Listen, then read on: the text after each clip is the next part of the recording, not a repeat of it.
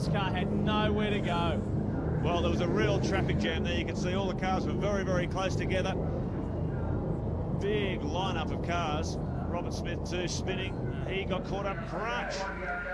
He withstood the blowtorch and the question mark about the slimy track conditions. No, Stephen Johnson, fuel on the road. This is a big, big incident. Turn 2. David Bernard's actually in the car. It's not Stephen Johnson.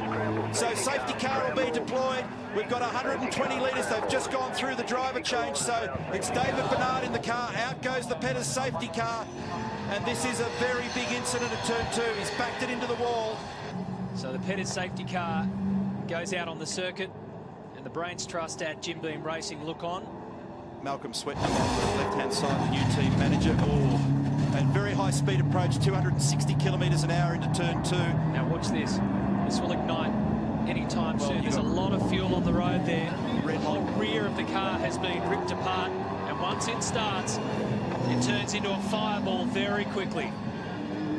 And very dangerous, feeding straight back to the car, enveloping car 17.